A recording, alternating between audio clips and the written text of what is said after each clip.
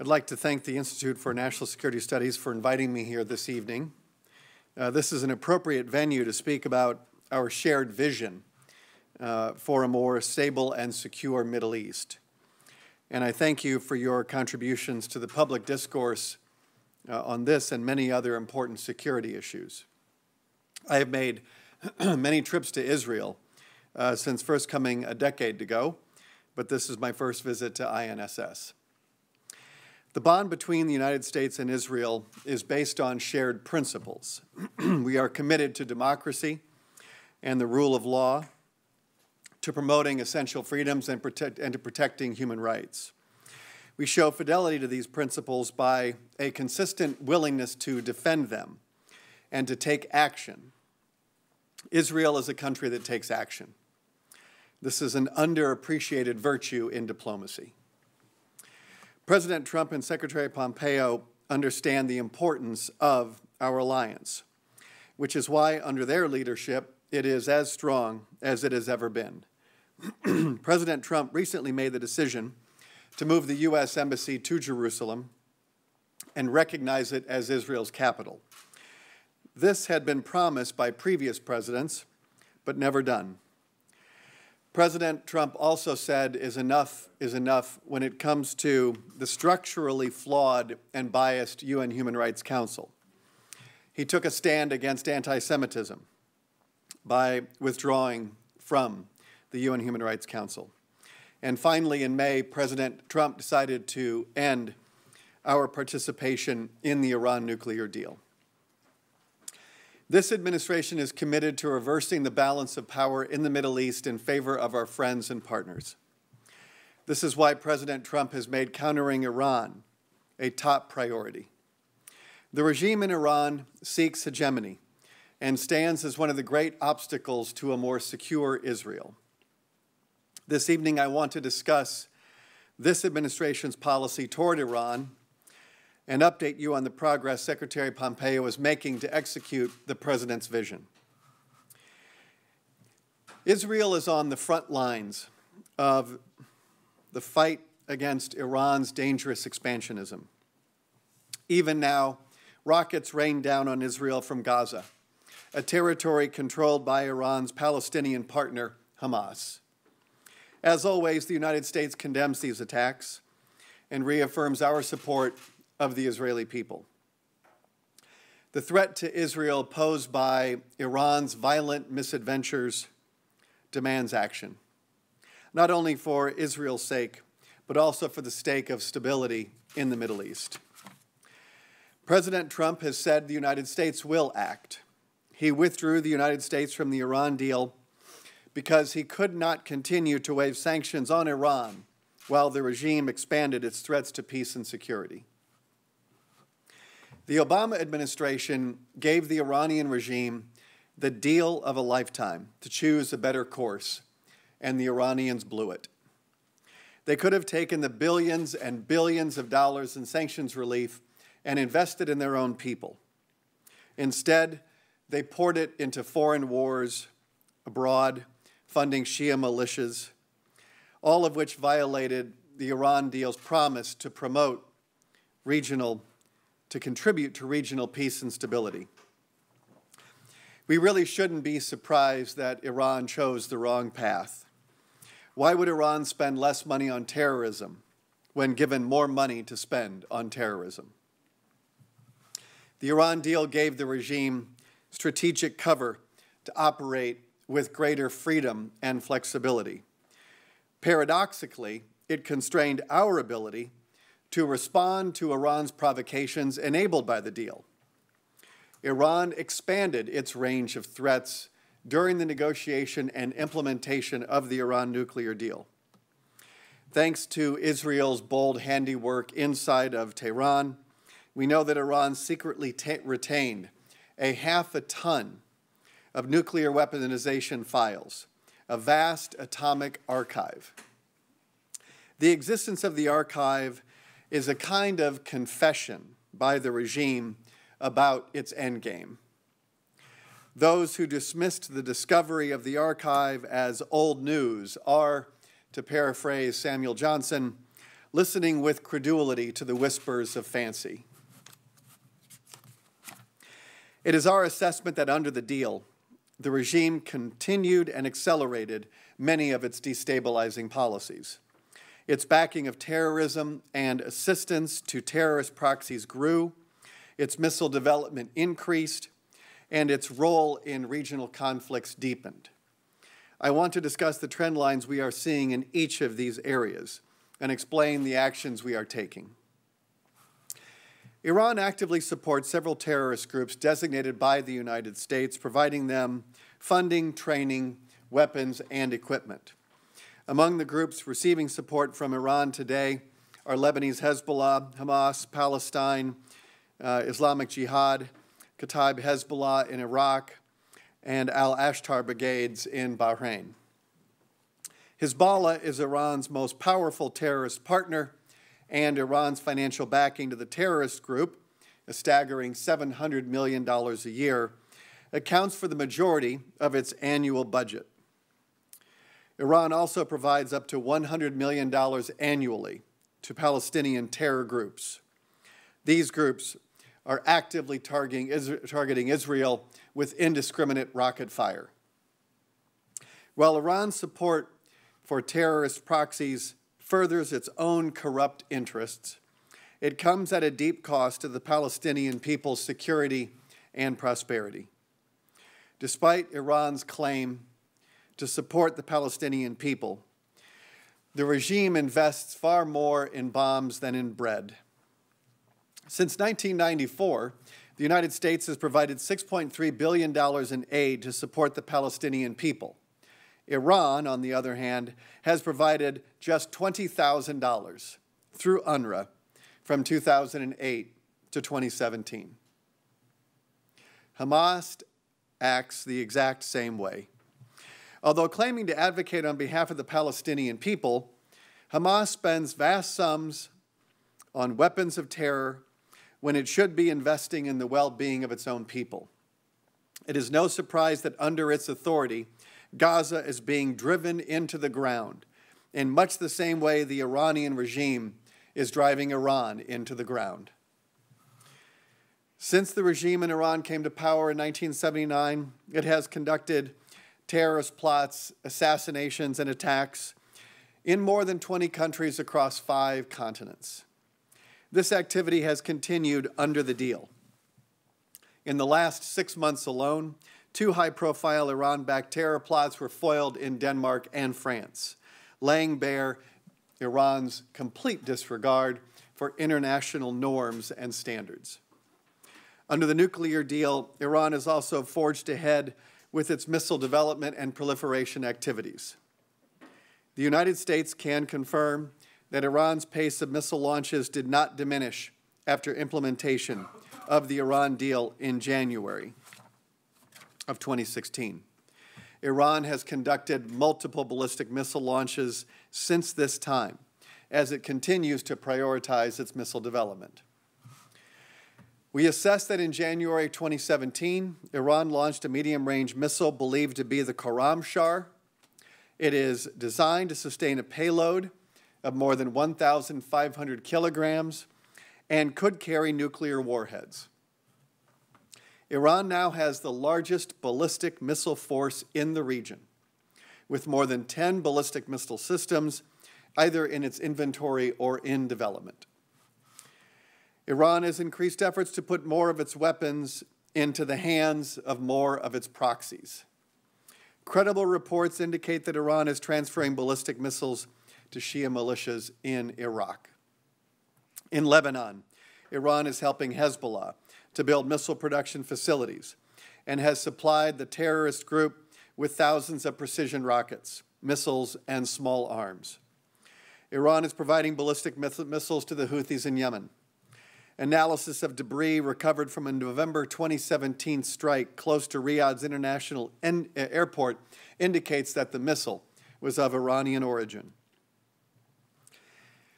As Iran's support of terrorism grows and its proliferation of missile technologies continues, it is also deepening its role in regional conflicts.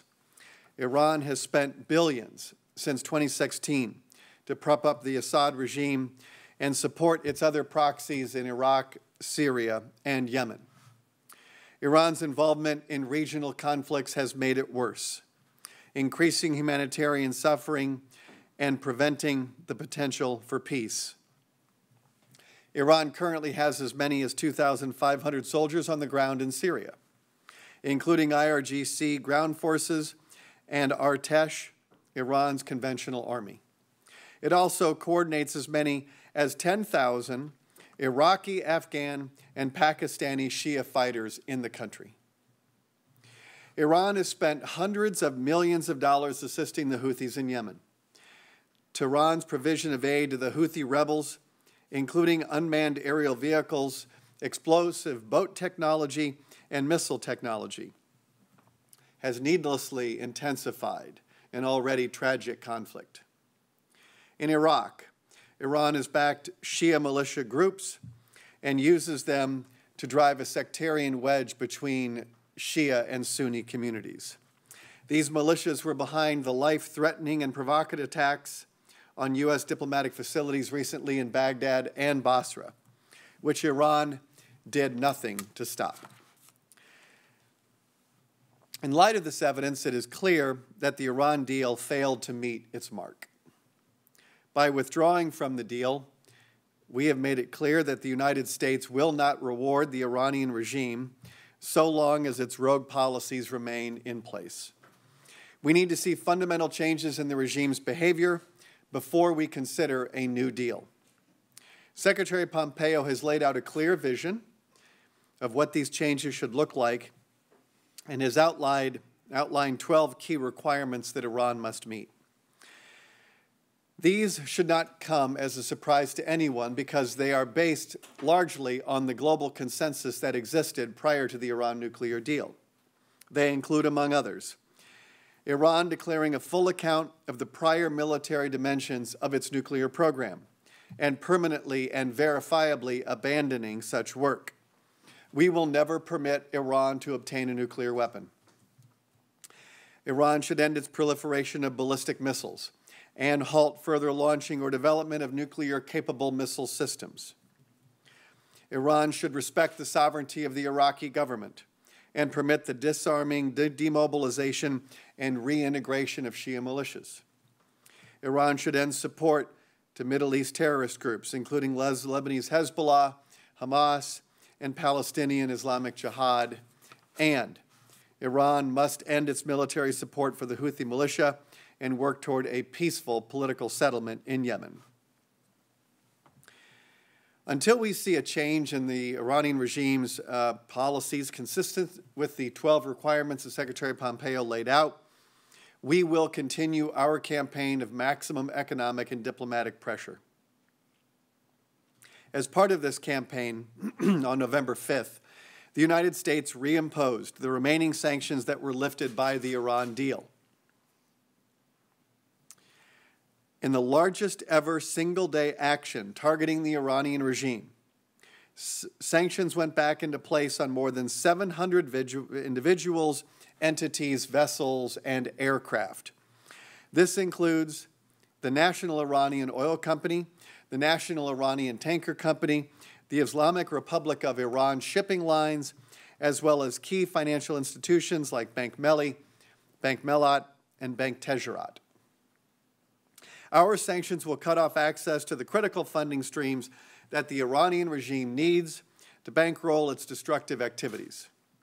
Our sanctions will also restrict designated Iranian oil tankers from accessing insurance on the international market, leading Iran to turn to self-insurance.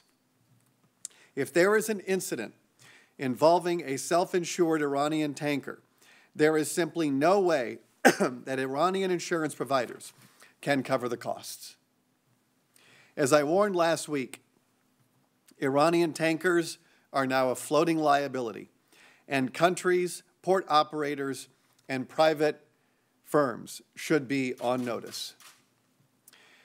Sanctions on Iran's energy sector are especially critical to our pressure campaign because up to 80% of the regime's revenues come from oil exports. In the last 6 months, we reduced Iran's crude exports by more than 1 million barrels, while maintaining adequate oil supply and keeping prices stable. This massive reduction is 3 to 5 times more than many analysts were projecting when President Trump announced our withdrawal from the deal in May. We exceeded expectations for one simple reason. Maximum pressure means maximum pressure.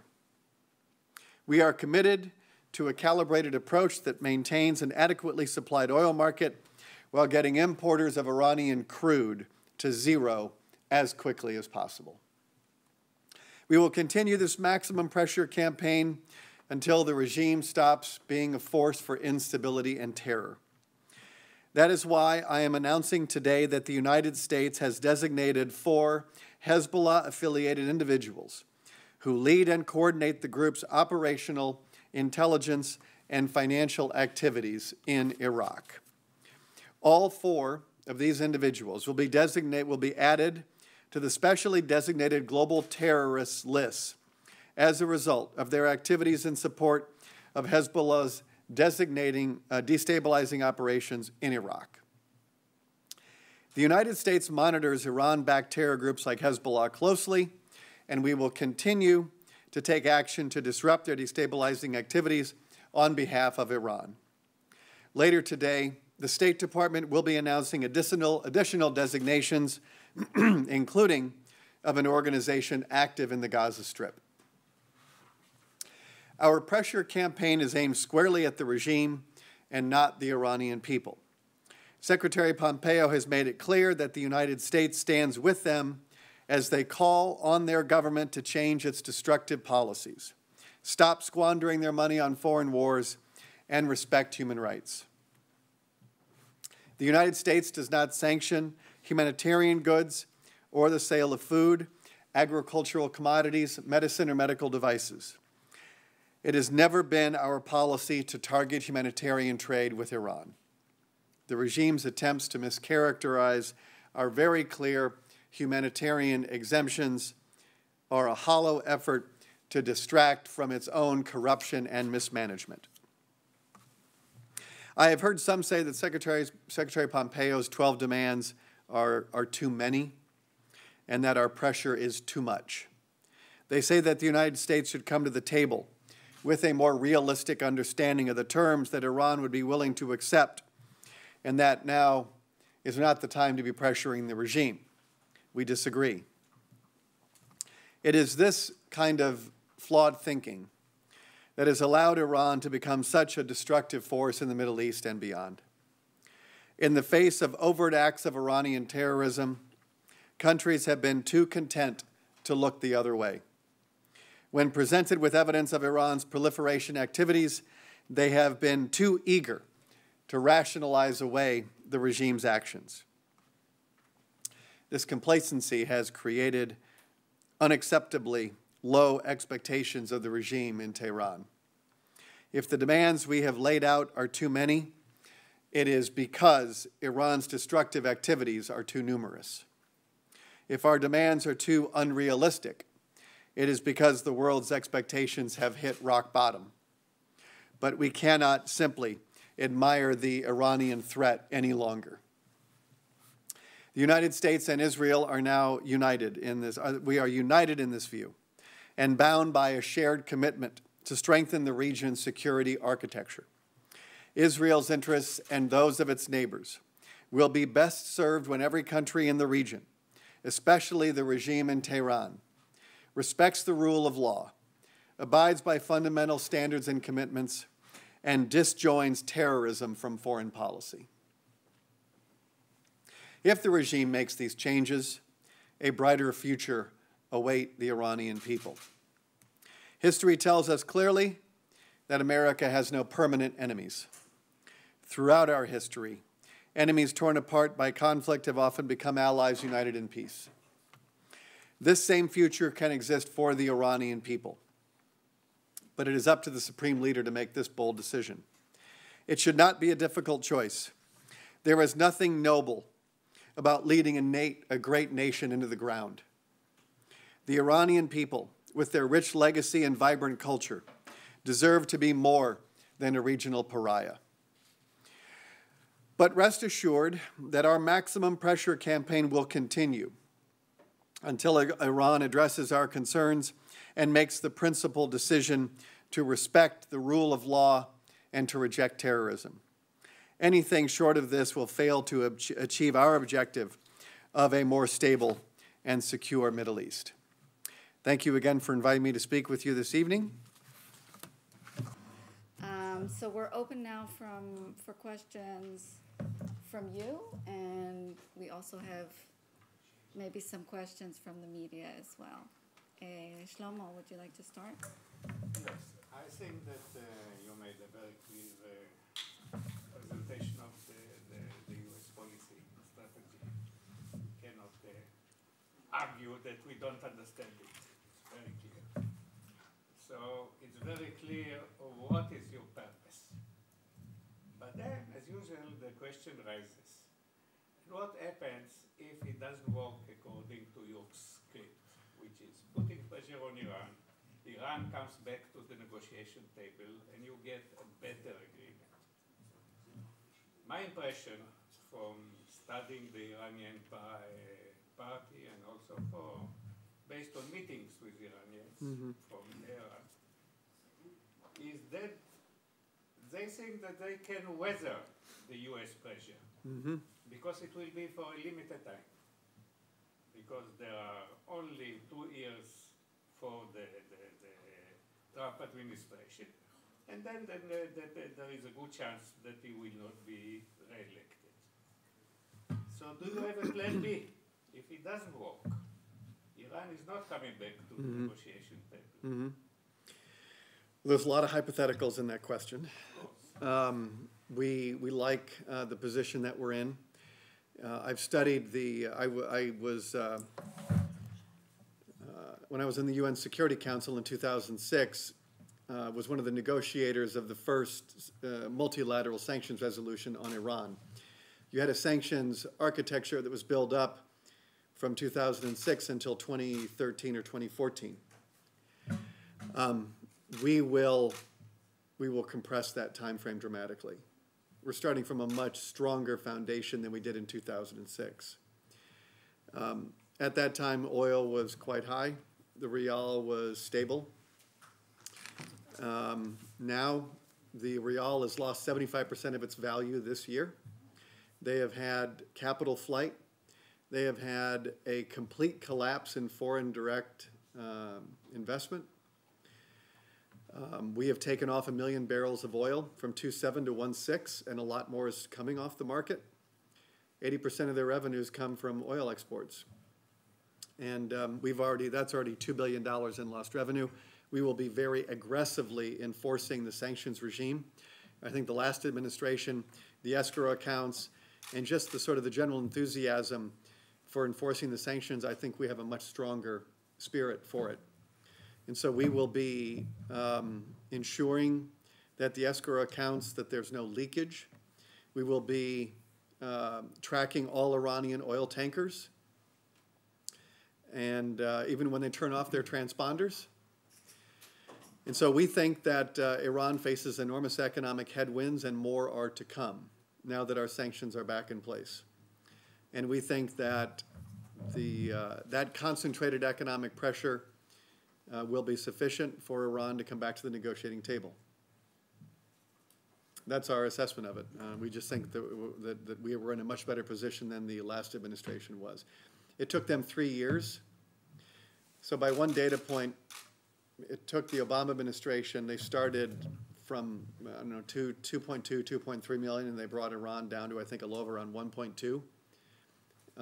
We will achieve that in a very short period of time.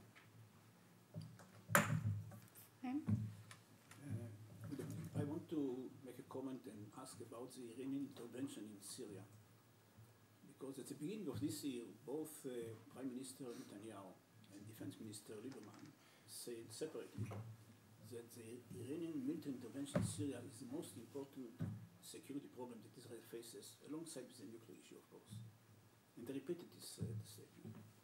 And I would agree with them, Because Iran is trying to use Syria not only to support the Assad regime, but also to create a second front, in addition to Lebanon, toward Israel. Now, this is the reason also why the Israeli Air Force is attacking time and again Iranian and Shiite targets in Syria and its neighborhood, quite successfully, but it's not enough. Because it is clear that the aim of Iran is to stay in Syria as much as it can. They don't want to leave Syria. Right. And the question is, if this is not enough, if the Israeli attacks of the Iranians will not convince Iran to leave. And this pressure is also, has become also domestic problem for the Iranians, because masses of Iranians are demanding from the Iranian regime to take the money from Syria and from Palestine and from Lebanon and to bring it back to the Iranian people, but it doesn't work.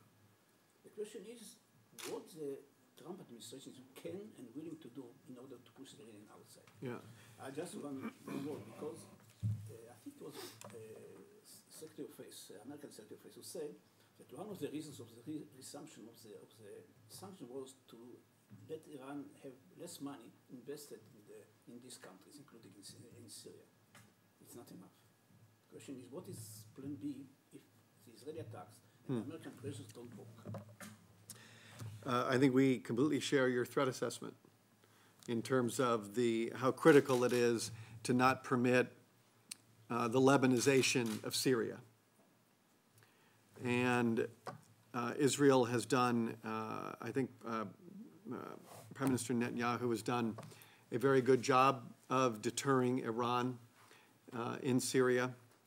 And we are going to be, one of the levers that we have, and now I'm kind of moving into Ambassador Jim Jeffrey's space, he's our special envoy for Syria.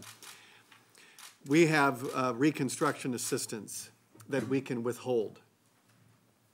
There is no way that Assad can rebuild his country on his own, and we don't think that China or Russia can do it themselves either.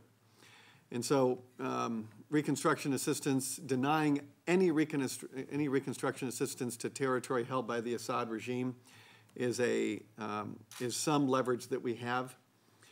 Legitimacy is also important.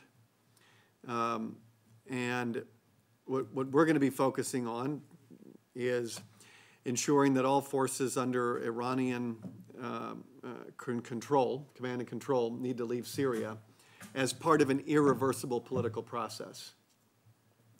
That is one of Ambassador Jeffrey's top priorities. And so we've got American troops there to ensure the enduring defeat of ISIS. And we have our diplomats there to ensure that Iranian forces do not gain a permanent foothold that threaten Israel, and also would be a threat to American interests in the region beyond that. So Secretary Pompeo is devoting a great deal of time to Syria, and I think shares your threat assessment. Iranian activity in the Middle East. And we also thought that the Iranians are not going to, at least sometimes after the Americans will withdraw from the agreement, they are not going to violate the agreement, hoping that they will receive support from Europe, from Russia, and from China. Meanwhile, still this is their position. We try to think about scenarios. What would be the Iranian reaction in the future? We come out with three, maybe obvious, but three scenarios. One, that the Iranians will stick to the status quo and will not violate the agreement hoping that they can survive for some time, right. And maybe something will change in the United States, and the international community will support them because it's in the interest of the international community. Another scenario is that they will agree to some meetings with the Americans, even if they're not going to withdraw from all what they want, they will be. And another scenario is that they will start gradually to withdraw from the JCPOA. I think from the Israeli perspective, this is maybe the most dangerous scenario concerning the nuclear issue, because they can gain more enrichment capabilities. My question is, once the sanctions are not succeeding to bring them to the table and are not bringing them to compromise, on the contrary, the sanctions are forcing them to withdraw or bring them to withdraw from the JCPOA. What will be then the American reaction to this dangerous development from our perspective? Our assessment is Iran has many incentives to stay in the nuclear deal. If they were to leave the nuclear deal, the UN multilateral sanctions that were negotiated from 2006 to about 2011 would all come back into place. They would lose diplomatic support from Europe and Asia. And if they were to leave the deal and restart their nuclear program, as you mentioned, the United States and Israel would then have the military option back on the table, because we will never allow Iran to develop and possess a nuclear weapon. So I think that it would be such a shock to the system for them to leave the deal. I don't rule it out. It's just that there are many reasons that would argue against leaving the deal. And we have had a lot of success. Over 100 major firms have announced that they are canceling planned investments and pulling out of the Iranian market completely. And that is a loss of many, many billions of dollars. Couple that with all the other sanctions we put in place in August and in November. I think, and we've now done 16 rounds of sanctions targeting over 800 individuals and entities, and there will be more to come. And so we're very serious about this campaign of maximum economic pressure. And this regime has done such they've mismanaged their economy so severely that it's very difficult for them to weather challenging circumstances, and they're not in a good position right now. Yeah. Well, I want to ask one question as well. First of all, thank you so much for your comprehensive review of U.S. policy on Iran. It's very helpful for us. I actually want to ask you about what's going on with the Europeans. I know that you led the U.S. team in discussions with the Europeans from February to April. Unfortunately, in the public domain, we don't really know what went on in those discussions. It would be helpful if we did know what led to the sense that these talks had, not produced the desired result and leading to President Trump's decision to withdraw from the deal. But my question is, where do things stand right now with the Europeans? Is there any indication that the Europeans are willing to, we see that they're trying to undermine the sanctions regime, that's very clear. Mm-hmm. But are there any, things perhaps going on behind the scenes where there's indication that they are willing to engage more with the United States? And more specifically, this is a question that I keep asking and I'm not getting a response to. I'm wondering what happened to President Macron's 4-point plan that he presented to Congress in late April, and which he said would be relevant whether or not President Trump withdrew from the deal. Mm-hmm. So where is this plan? Is he still committed to it? Is anyone committed to it?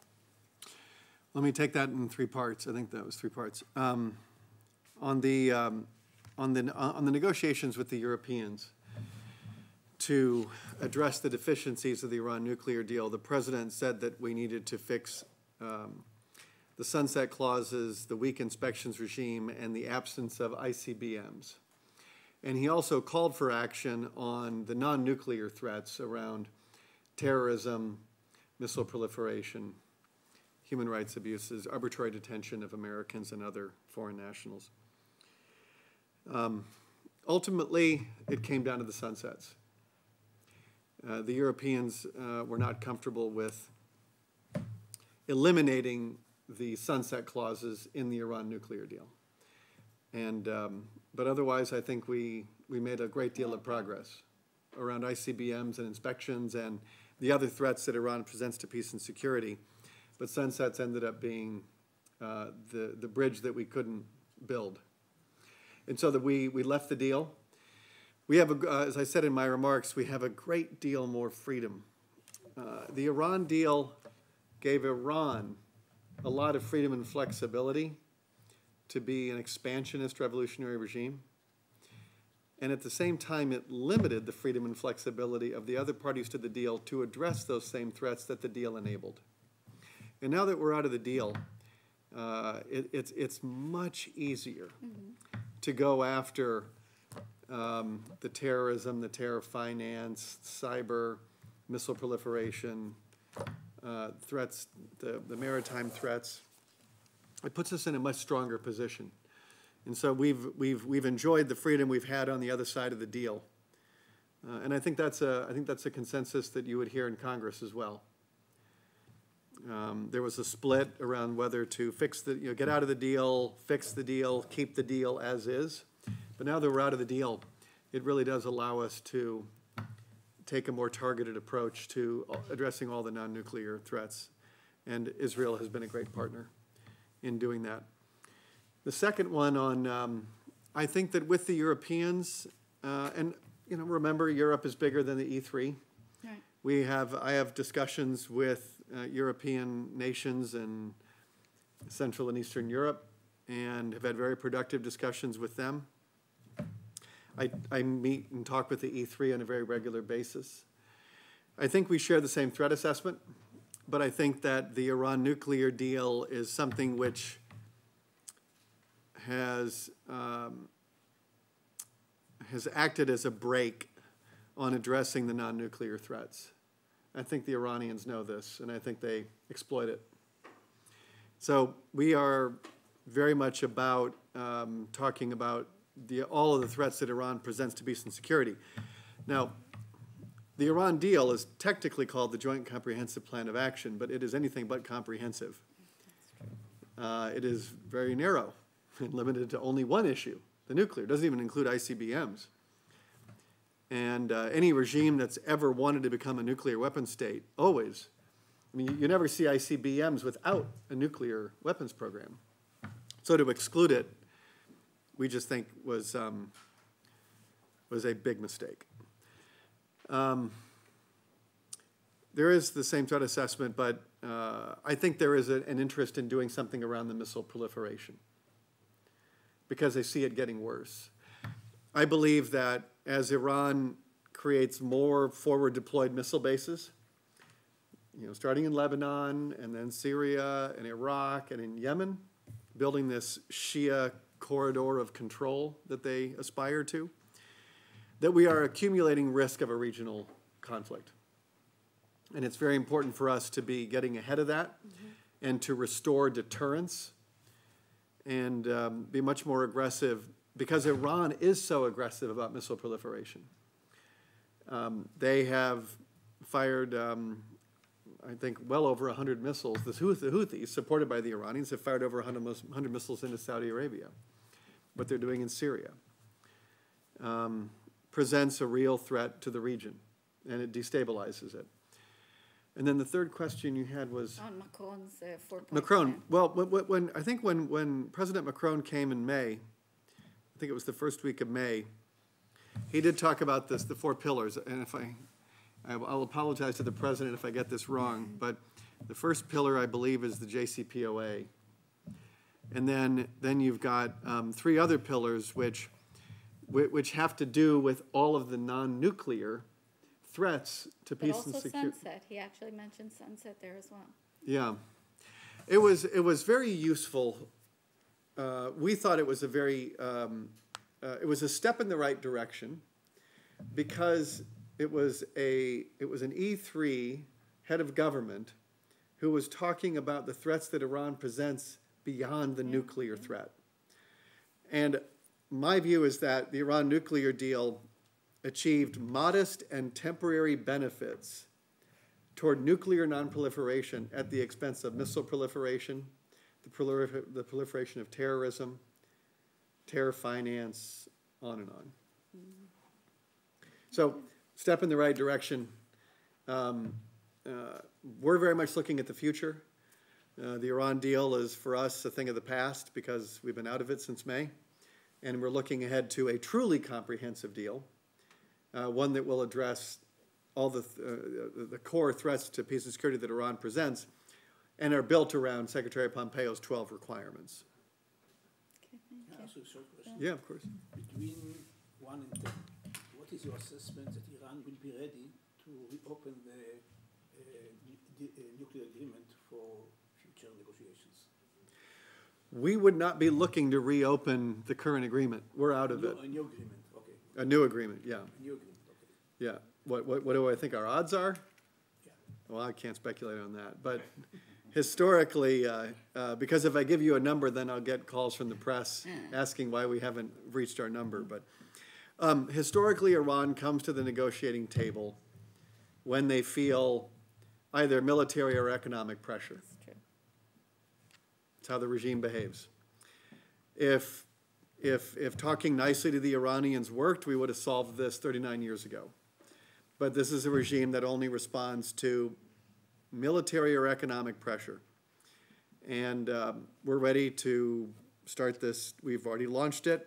We've been very happy with the results we've had. The biggest challenge we've had a month or two ago as we were calibrating our sanctions was lifting the price of oil, because we were taking off so much Iranian crude off the market that we needed to be really careful about not taking off too much and then sending oil to $90 or $100 a barrel. And President Trump has talked about this. A lot of analysts projected that we would take off 300,000 barrels of oil. That's after our sanctions went into effect. We took off 1 million before they went into effect. And it's going to get a lot worse. And we have and next year we're going to have a much better supplied oil market, which allows us to accelerate our path to zero. I think we can take a question from Shlomo and Eldad, and then we'll wrap up. Well, not only the European states, but all other P5+1 signatories to the agreement opposed the U.S. Withdrawal and the resumption of sanctions. Mm-hmm. And some of them may take active steps to derail the U.S. sanctions. For example, I read that there is an idea is considered between Russia and Iran that Russia will buy Iranian oil and will supply its own oil to the European Union, for example. Right. How you are going to deal with the problem that arising because of the lack of cooperation on the other P5+1? But we've only seen cooperation so far. And anything that we've seen about what you're describing has all been rhetorical.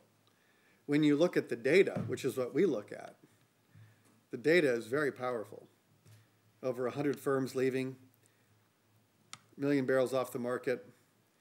20 nations that prior to May were importing Iranian crude oil are now at zero. We are only seeing strong, and also the capital flight leaving Iran, plus the collapse of the rial. There's a lot happening right now. And when we see statements in the press, I mean, Russia is very good at over-egging the pudding. And so we don't really give a lot of thought to these, so a lot of the rhetorical statements. We will sanction any sanctionable activity we see. And so if there are efforts to buy Iranian crude and do ship-to-ship transfers or launder it, turn it into something else, we will sanction everybody involved in that supply chain.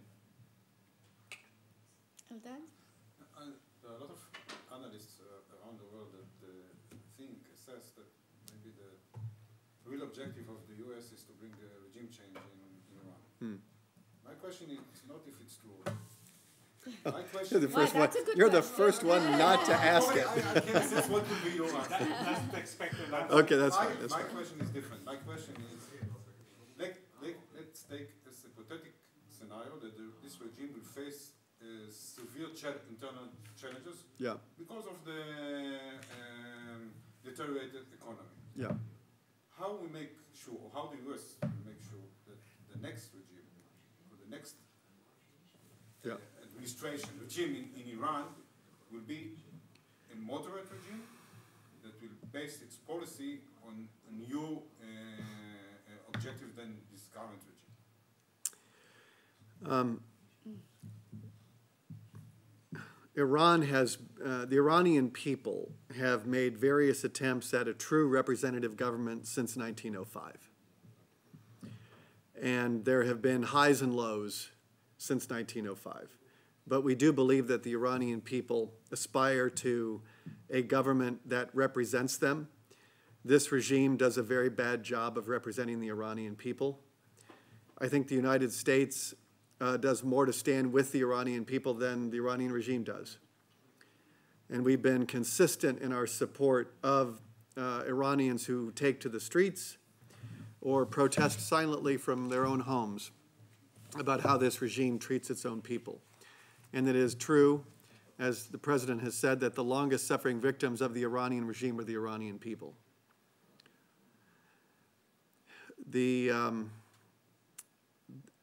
Ayatollah is in his 80s. It is very hard to predict what comes next. That's not something that we're in the business of doing. What we try to do is support the Iranian people, and the future of the Iranian regime is up to the Iranian people. I think what we find is that a lot of what the Iranian people are asking for from their government are the same things that we're asking. We want them out of Syria. So do the Iranian people.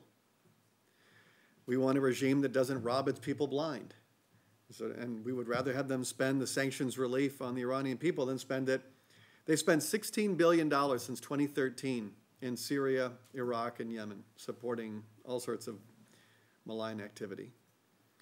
$700 million a year to Lebanese Hezbollah, $100 million a year to Hamas and Palestinian Islamic Jihad.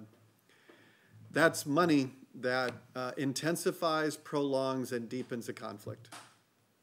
And if we can dry up that revenue and force the regime to focus on its own people and stop behaving like a revolutionary regime, it would contribute not only to Israel's stability and security.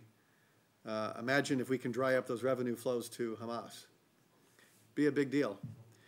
So those are the things that we want to talk about in a new deal, to dry up that revenue. But as I said, the Iranian people have been trying for over 100 years, and they have had very strong moments in its history of representative government. This is not one of those times. We hope that our sanctions regime is going to put the kind of pressure on the regime so that it has to start making better decisions about how it spends its money. And the United States is the largest donor of humanitarian assistance in the world. We make very clear to banks that they should facilitate the sale of humanitarian assistance. The Iranian regime creates front companies to divert humanitarian assistance to make sure that it doesn't get to the Iranian people, and they blame the United States. But we know from polling that the Iranian people know whom to blame for their economic troubles. And President Rouhani, since 2013, has made repeated promises to fix the economy, and it's only gotten worse. So when you see the polling, the press always thinks that, they always ask me this question, why are you hurting the Iranian people? The Iranian people know who's hurting them. It's the regime. It's not the United States. Well, thank you so Okay, much, thank Mr. you. Hook. This Yeah, has sure. been excellent and very, very helpful for Yeah. our ongoing Yeah, research good, into these good. issues. So Great. thank you Thank so you for much having me. coming. Good. Thank you. Enjoyed it.